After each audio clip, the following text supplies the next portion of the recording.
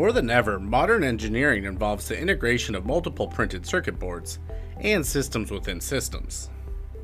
Altium Designer makes the task of combining multiple PCB design projects into the broader system easy, even fun. With the multi-board project, you can add a high-level schematic which links the child projects and allows you to define board-to-board and cable or wire-based connectivity of nets across the entire assembly.